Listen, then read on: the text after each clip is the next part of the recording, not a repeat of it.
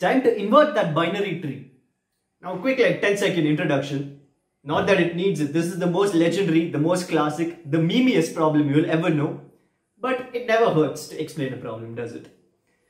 So imagine you've got a tree, you can see it here, and you put a mirror on one side. Now the new tree will look like this. And once you straighten out the numbers, this is what the inverted tree will look like. And that's your goal, to return this inverted tree. This time we're going to flip things on its head. I'm going to show you the code straight away.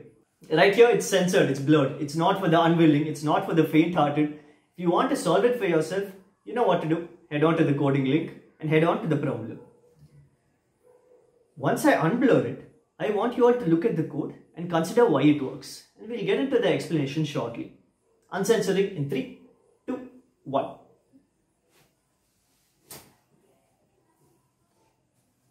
Now let's draw a quick parallel to see why this code works. Let's imagine you've got a coat hanger. This coat hanger is going to be your root node, the very first coat hanger. And 2 coat hangers can hang from it on its left and on its right. We'll mark them with different colors to differentiate them. So let the left be red and the right be blue. Now let's say we lift out the right side coat hanger. We're not simply removing that coat hanger. Every hanger underneath it comes out as well. And if we remove the left child as well and swap them, you'll see that it's not just the second level. Instead, the entire subtrees have been swapped. What does this mean? Have a look at this tree right here. When we swap the roots left child and right child, it's not just 3 and 7 that are getting swapped. No. Instead, the entire subtrees are getting swapped. This makes it a lot easier. Why? That's because all we have to do is repeat this process at each and every level. Here we've already swapped the left and right child of the root. Now we're going to proceed to do it with each and every node. So we're going to move to 7 and swap its children. Now when we go on to 8, there's nothing to swap. But when we go to 3, 1 and 2 are its children, which have to get swapped as well.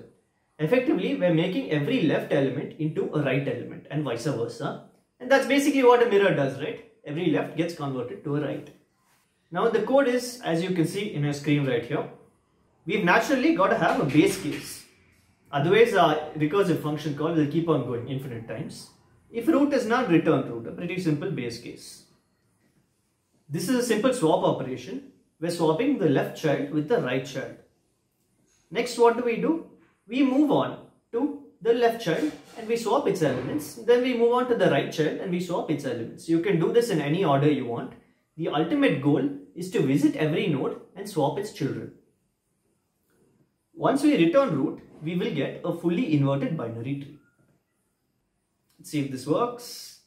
Compile and test. Gives us that warm fuzzy feeling, but there's that little ambiguous question mark. But once we hit submit, we get the green tick of satisfaction. Guys, that's been invert a binary tree. A problem I'm sure you've seen a dozen memes about. We posted a lot of memes about this ourselves on our Twitter page. Make sure you check that out as well. It's been Vivek, guys. I hope to see you next time.